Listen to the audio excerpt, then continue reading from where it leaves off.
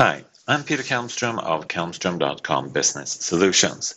In this demonstration, I will show you how to create an array of a bunch of strings here. In the previous demo, I created code, and that works rather well. But I'm now going to be doing an array instead, which is even more cool, I think.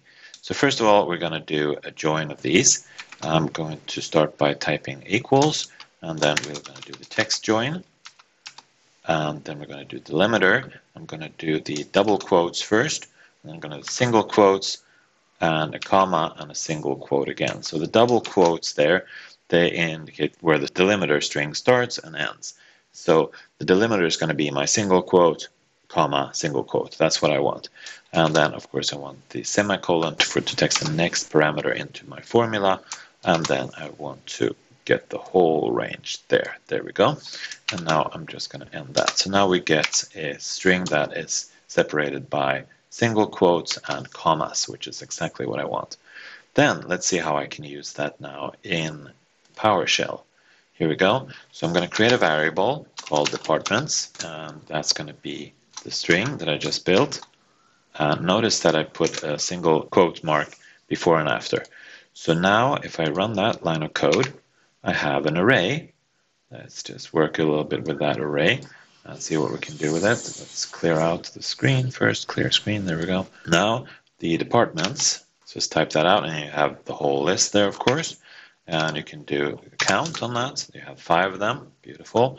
And you can also do like this to get a single one. So if I get number 3 there, that should be the sales. Yeah, third one, because it is 0 base. So if I do the 0 one, that gives me the first one. So the 3 would be the fourth, which makes sales. All right, so there we have the departments.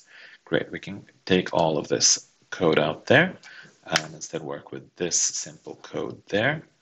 Let's remove that one also. There we go. Now we have the departments, and then we can do another type of loop. We did some loops up here because now we have an array, and an array has the ability to do ForEach. So I'm going to do that, ForEach, and then we're going to name the variable for each dep in departments. And then again, we have the curly brackets to indicate that this is what we're going to do with each department.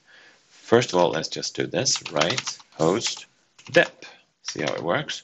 And if we run that now, it is going to just write out the name of the departments again, which is fine. Now, instead of writing host there, we can just do and create my list, right? Create list, my list, there we go. And the list name would be, let's see, the list name, there we go. And that would be the dep. And the list URL would be the same because we don't have any spaces and stuff there. So that's good. And that would be the dep again. All right, so now we can run this code again for each and run that bit, selection. And here you go, list HR. Now it's creating those lists again. You can, of course, do the same with the removal. Just copy that whole thing again. And instead of create list, we could do the remove PNP list. And the list that we want to remove is, of course, the dep. And this time we want to make sure that we force it so we don't get any questions. Let's just check if we have them here. Refresh. Now we should have all the lists there. Great. And now if we remove those, run that, remove, and I don't get any questions. Great. And let's see, they're all removed now. Yes, they are indeed. So what I showed you here was 2 things. First of all, how to create an array from an Excel list. It's rather powerful, the text join function there. And then I just copied and pasted that in here, put the extra single quote before and after it, because I only got this was my delimiter, remember? This part was my delimiter right there. And then I showed you the for each loop. So working with for each loops and Excel creating arrays. That's what I showed you in this demo. Thank you for watching this one.